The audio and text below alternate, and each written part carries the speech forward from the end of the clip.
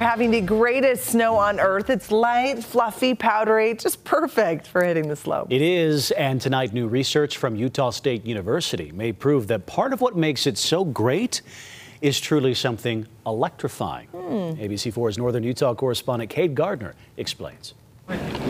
It's true. Utahns love a fresh powder day, but creating the greatest snow on Earth may take more than just water and cold air. And we know that those dust particles and the ice that crystallizes off them can act as charge carriers. That's right.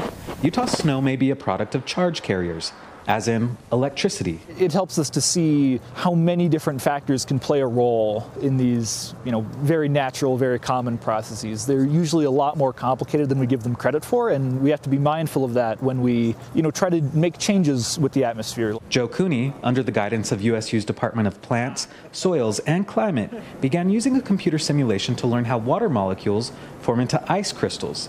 He found that water molecules align differently under electric fields and attached to dust particles. Much like the water molecules and the dust particles, the electricity that helps form ice crystals isn't necessarily created out of thin air. Electricity in clouds normally comes about when air is moving vertically, up and down. And those turbulent interactions cause sort of like a demolition derby of the water droplets and the ice crystals that are present in those clouds. Assistant State Climatologist Dr. John Meyer says that usually happens in the summer and often leads to lightning. But something similar happens in the winter, thanks to Utah's mountains, which force strong winds up and down their rock facades. And all of a sudden we have a battery in the clouds, and that's what creates thunder snow. These winter storms can charge dust particles, which then attract water in the air and speed up the formation of ice crystals, which can increase snowfall.